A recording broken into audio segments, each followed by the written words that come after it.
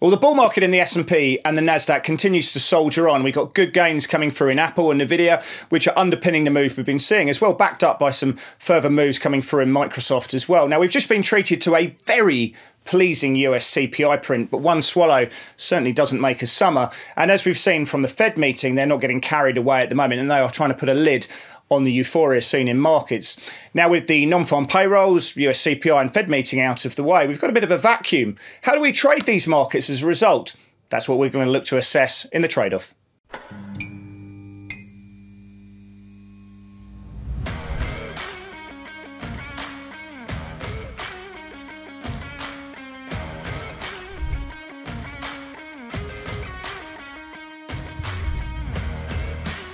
Well, hello, I'm Chris Weston, Head of Research here at Pepperstone, and I'm going to be joined in 2 seconds by Blake Murray from Forex Analytics. I've got my Christmas jumper on today for no reason whatsoever.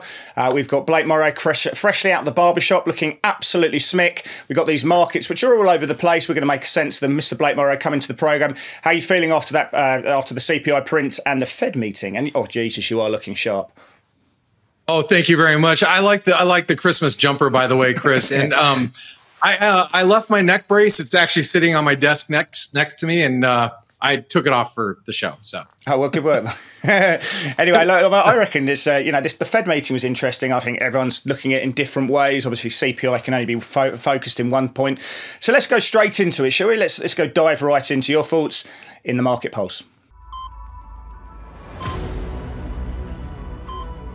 We are in the scrummage point of the show, and I want to dissect really the CPI print and the Fed meeting. Now, the CPI print, I don't think you can really look at it any other way than that was a very positive outcome. You can look at the super core number, which is core services ex shelter, ex rents, and that actually fell for the first time in two years. That was a very good outcome there. Core services, were essentially cut in half in terms of the run rate. And for me, Blake, one of the most important situations now, we take the components from the CPI print, we put them into the PCE calculation, which comes out on the 28th of June. We're going to get the PPI components in the session ahead. But the run rate at the moment is that the PCE, obviously, which the Fed sets policy, is running around 0.16 of 1% month on month and 2.6% year on year. That's a very pleasing rate indeed. But the CPI number is obviously very strong. Then we had the Fed meeting coming out shortly afterwards. How do we go about dissecting this? We've seen a bit of a whippy ride. Certainly CPI very pleasing to markets. How have you read this whole situation? Well, first of all, that CPI print was awesome. I was really hoping that, at the FOMC, we would have had a more dovish Fed meeting, which would have really sent the dollar reeling. I mean, the dollar just really probed really critical support. You had the euro back at above 108.50. You had sterling at 128. You had the Aussie dollar was trading at 67 cents. Everything looked like it was poised to just move. And then then we had the Fed. So, and I walked away from the Fed. Let me just say this. I walked away thinking, I don't see a rate cut coming. When he said, this was a good development. Today was a great development, but we're going to need to see more. That told me at that moment in time, we're not getting a cut anytime in the near future. If you guys think, let me jump in quickly, because go ahead. One of the big talking points was that Powell mentioned that the Fed had the chance to incorporate the weaker CPI into their thought process, and few decided to do it. So with basically most of the Fed not incorporating this weak CPI number and the PCE number into their forecast. The dots go to one cut for this year. We push them out for 4 next year. But are they stale? A Fed should have marked to market that CPI print. Are they behind the curve there? Well, that was a really weird response when he said, "Well, we got the data, and we gave governors an opportunity to change their dots." And he's like, "I think a couple of them did." And I was like, "What?" Like, really? That's a great question, Chris. Are they stale? Maybe, but he did reiterate this is a good start, or I don't know if he said it's a good start, but he said this is good. Yeah. I want to see more. Yeah. And that tells me we're probably going to need months of pleasing data in order for him to. Well, one thing I took out, right, is that They've kept their unemployment rate for this year unchanged at 4%. We're actually at 4% already. They've revised their core PCE forecast to 2.8% for the end of the year. We're likely to get it at 2.6% below.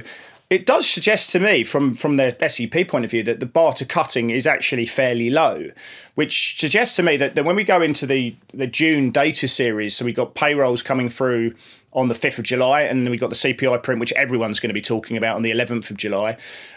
If they come in, if we see the unemployment rate ticking above 4.1%, and we see another pleasing CPI print, then September's open, right? Or are we looking at December? Oh, I think September is still open, but I still believe that because of the heated political environment that we're going to be in here in the U.S., we're already there already, but it's going to get even more heated. I don't know how they're going to move in September. I can't get over that hump. I can't get over the hump that they won't just be destroyed from a respectability point of view if they make a move in September. But I don't know, Chris. So, going into rates, even if they cut now, or they cut in September, or they cut in December, how much does it matter? I mean, I don't think the equity market needs a rate cut. I really don't. I think the fact that if we got a continuation of what we got at the moment going forward, which is a fairly okay economy, some cooling in the labour market. I know the establishment survey was very, very hot, but the household survey is weakening. With the JOLTS numbers have been weakening. Various factors are suggesting some changes afoot in the labour market. But as long as it happens, I don't think we necessarily need to see rate cuts. The Fed just need to say that they're prepared to cut rates is probably enough for Nvidia and Apple and everything to continue soldiering on and people chasing that move. But I think at some stage, you want to see a real effort to ease rates. Now, I think the interesting thing is I talked about those event risks. If CPI comes out in the next print, 0.2%. Then I think the market will price in a cut in September as a lock. I think, we're at 60% now implied. So, get another number there, and I think September's on the card. What would happen to your point, is that Jerome Powell would have to sell it to the world. This is why we're going to be cutting. They'd have to change the tune. They'd have to give a lot of runway into that meeting so as not to get the Trumps of this world saying you're overly politicised. So, if the data's there, the unemployment rate showing chinks of cracking, now we get another CPI print, then I think he may start to prepare the market for a September cut. But I think I don't think we need them. What do you think? No, I actually don't. And one point I want to make before we need to really talk about the leadership of the market right now is that there's so many macroeconomists, and I hear these podcasts all the time of people that just say, well, the market typically goes down when the Fed starts cutting.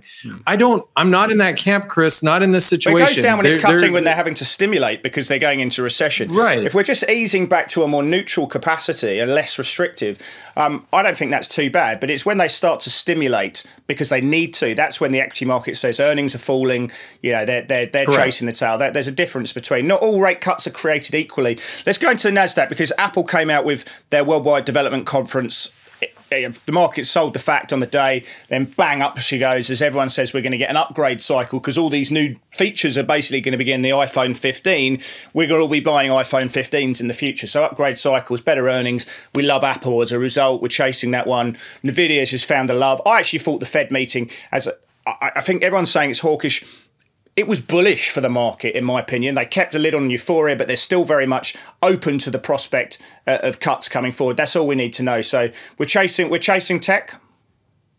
We are, and look, I'm gonna tell you this much. I'm on an upgrade cycle. Everybody in the United States, most people are on an upgrade cycle with Apple. I'll have a new Apple iPhone when this Apple Intelligence comes out. It's not that big of a deal. It's not so, like what a crap name. AI, Apple Intelligence. It's awful. It's silly. But there are certain people that are maybe of my mom's age that are like, could care less, and they'll use an Apple iPhone 10 for the next 10 years. They could care less. But most of us are on an upgrade cycle. So anyway, I don't know. The leadership is there, and it's crazy. We thought Apple was going to break down, and it broke out. and it broke out in a big way. And I think you got to be respectful of price. Well, have a look at Broadcom as well. Broadcom after market up 11%. That stock's flying as well. So another on the AI front that I think works quite well in that situation. Let's just quickly change it. I still like the space. It's really showing leadership once again. Market concentration, poor breadth. People say it's cool. It's bring out these market internals charts, and so market's going down because of poor internals, where it looks really funky and really sexy, but it doesn't make you any money. Bank of Japan quickly while we've got here. We've got that coming through tomorrow, Friday. Talking about cutting back on JGB purchases. Is it going to be a yen event risk? I don't think it will, because it's been so well telegraphed. But I'm just going to say this. The amount it will obviously matter. I can tell you that our whole community is going to be up for that event. All the Europeans are staying up for the BOJ. So we're going to be hustling and bustling, like hanging on every word. And I just need to mark one level, 155 in the dollar yen. That's the level of support that is so critical for the next 48 hours. We're talking about support. Talking about support. Let's go into the charts that matter. Let's go to that's the setup.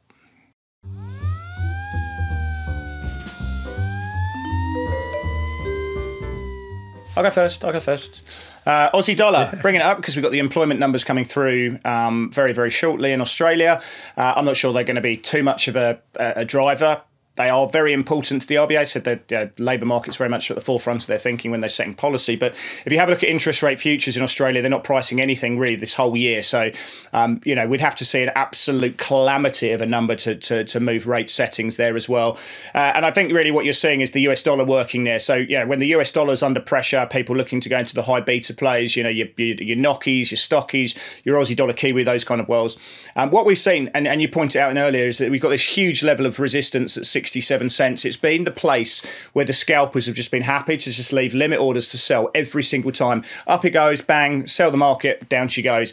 It happens again, and I think that's for the scalpers out there. You've got a really, really clear level to work against. For more sort of swing sort of time frames, waiting for a close above that level for me is absolutely critical because I like the structure. You've had the break of the downtrend, we've had a bit of consolidation after the rally, a break of that level, and I think the momentum traders out there will be piling into this one. I think you buy that. And you hold for as long as it takes you out. So just put a 5-day moving average under it. When price closes below it, then get out. But for me, this is a really interesting setup. We're banging on that ceiling, one for the scalpers, but also when it breaks, one for the momentum heads.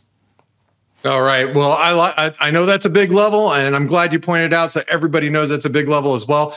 Another big level is going to be this EURMXN. Chris, this thing is well. First of all, the Mexican peso. We've discussed it over the last couple of weeks about how weak it is. To the wood house. It is, and dollar MEX is trading above 1850, and that's it. This isn't in a positive carry environment. Imagine what happens if stocks actually pulled back a little bit. This Mexican peso could really get destroyed. You'll notice that's the post-COVID lockdown high that's on the far upper left-hand corner of your screen. We hit that trend line. This is the EURMXN. And if we squeeze past that and we get past that trend line, we get past this 24% retracement, I think that it is setting up for a big, big squeeze higher. I like it. I like the way it looks. I like the fact that we're getting all these Mexican headlines regarding this non-business friendly environment that Mexico might be in. People are nervous, Chris. And like I said, all you need is to see stocks start to come down a little bit. The EURMXN is going to be on a tear. So I'm buying dips, but I think that trend line should be watched by everybody in the market. It's interesting. I mean, I think you've got Euro issues with the French elections coming up, and that's causing spread widening to play through, and that's it impacting. But yeah, I do think that the MEX is a really interesting one. We're trying to price risk and certainty here in Mexico, and it's very difficult to do so. They're going to be putting through constitutional reform, which is going to cause foreign indirect investment to flee Mexico effectively. And so we're pricing risk around Mexico, and it's very difficult to do. So I like the trade higher as well, even though you've got those political risks. Let's go to gold. The yellow metal has lost its shine. The headline writer's right. But yeah, look, we've got this. We've got a really very nicely defined trading range playing through, and I think it's working every time. I mean, you've got 2-year yields on the Treasury side, which are trading a really tight range, and I think that's probably defining the gold market for now. The Chinese are pulling back on buying or increasing their golds as a percentage of reserve, which is a bit of a gold negative. But you've got the dollar pretty whippy. The investment case for gold at the moment is somewhat lacking. The economic fragility hedge is not there right now. I think longer term it goes higher, but right now we've got a very clearly defined range as we have in the 2-year Treasury, 5% to 470. So we saw that again, buyers stepping in at the bottom end of the range. If we can break through that green horizontal line, which comes around 23.25, maybe we'll make a bit of a move higher in the moment. But at the moment, I think for the gold bulls, the investment case from a fundamental perspective is not quite there. There's reasons to buy, there's reasons to sell. It's not particularly strong either way. The price action reflects that. I'm happy to continue trading the range, but once this range breaks, then I think that will be the start of a new trend, and I think that needs to be respected as well. Well, Chris, I've got a chart. First of all, I love this range that's set up in gold, but I have a chart that's almost can match that. Ooh. And I'm going to take you guys over to the Bitcoin. Very tight trading range, 66,000 to 72,000. You just jot those numbers down, 66,000, 72,000. We break below 66,000. We should trade back down below 60,000 towards the 200 DMA or maybe that channel bottom. But we break above 72,000. And then, Chris, you talked about a big cup and handle, last week. And I think it looks like a cup and handle on a weekly chart. We break 72,000. We might be trading up north of 80,000. So I'm not going to step out on a ledge and tell you which way I think it's going to go because I don't know. I'm going to let the range and price dictate and drive the direction because I can make a technical argument for either. But that little red box, 66,000 has been allowing buyers to step in, 72,000 sellers have been stepping in.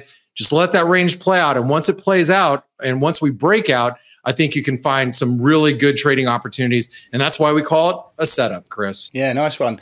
Yeah, and if you have a look at the inflows into the Bitcoin cash ETFs at the moment, they are very high. They're staggering, actually, to be fair. Lots of talk of people going long the ETF and short the futures as a trade and trading the contango. But that's an interesting one in itself.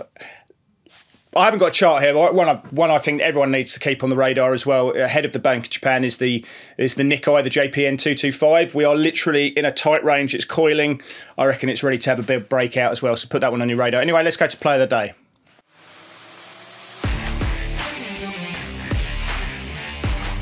I'm going for a bit of a cheeky pairs trade, long short. Let's hit it up with the long tech.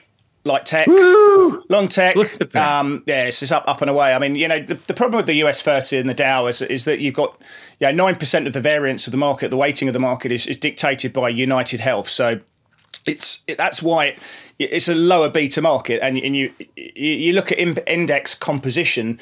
There's no Nvidia in the Dow. That may change soon. But even if you were to put Nvidia in the market, which is the talk, then they're going to have a very low weighting because they've got such a low price post stock split as well. So, if you look at it, it's a very defensive market relative to the NAS. The NAS obviously very tech weighted. Tech's on fire at the moment. Banks are under a lot of pressure. We're seeing the XLF really underperforming at the moment. Relative Energy's underperforming. So keep that concentration risk towards tech. The way I like to do that is just to be long the NASDAQ as my long leg. Working out the notional there and using that same notional amount to be short the US 30. Look, it's hot. It probably needs a little bit of a pullback. I'd use that as an entry point. But I think this continues to go higher. I think the NASDAQ relative to a lot of these US markets is going to continue to outperform. Apple's looking good. Nvidia looks good. Pullback's going to be limited. Love this higher. All right. Well, thanks, Chris. I appreciate that. That looks pretty damn strong if you ask me. Yeah. All right. It does. So, hey, let's go to my play of the day. And let me be the first one to say I was actually short dollars into last week's play of the day. Thanks to the European election situation, that didn't work out so hot for me. And that, I had some good money on the line and, but that's all right. We don't win them all, do we, Chris? So we don't. This This play of the day is the Canadian yen. And I do not have any skin in the game just yet. But I told you guys, I'm really focused on the yen right now ahead of the BOJ. I don't know exactly what they're going to do, but I know the breaking points of this particular chart. This is an ascending wedge in the Canadian yen, had a false breakout to the upside, and it's now making lower highs. Now, we are arguably making higher lows, so it's not a reversal yet, but just look at the 50 DMA, 50 daily moving average, just not an exponential, a simple moving average. It's got the support. We break through that 50 DMA, that means we're testing that trend line support. We break that wedge support, things can get kind of ugly. And like I said, I'm going in the BOJ without any preconceived notions with this particular pair. But should they just suggest that they might, monetary policy, they might,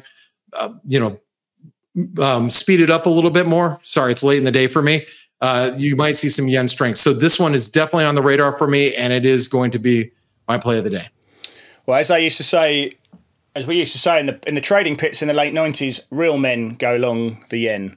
So we'll see what happens there. I'm not sure if you can say that these days. No, he doesn't really mean that, guys. He doesn't. Anyway, let's switch gears, and thank you very much for everyone for watching today. We'll see you back next week for more of the trade-off.